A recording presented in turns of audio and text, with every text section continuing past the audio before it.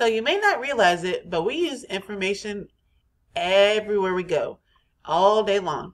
When you tell somebody what your favorite things are or what you most enjoy, you're giving them information about yourself. So here I have a list of things that are some of my favorites, including Christmas, Texas, giraffes, and on this slide, I have turned that information into an informational text. Mine reads, "These are a few of my favorite things. My name is Mrs. Zakaria, and I am a fourth grade teacher at Nidec Elementary School. My favorite color is pink. I especially love pink lilies because they are my favorite flower. I enjoy spending time with my family, Mr. Zakaria, and our two daughters, Ada, who is 6, and Addie, who is 1.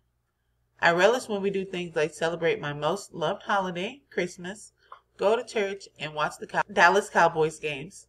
My favorite shape is a heart. My choice candy is Skittles. Crab legs are the food that I most enjoy.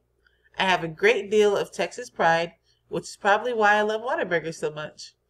I was born and raised in Texas. It is my favorite state. I absolutely love giraffes.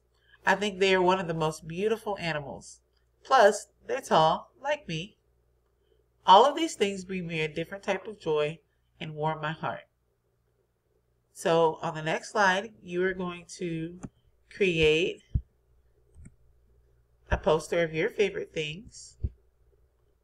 And then you are going to give me a short informational text describing your favorite things. So notice here I only have one paragraph. It doesn't have to be super long.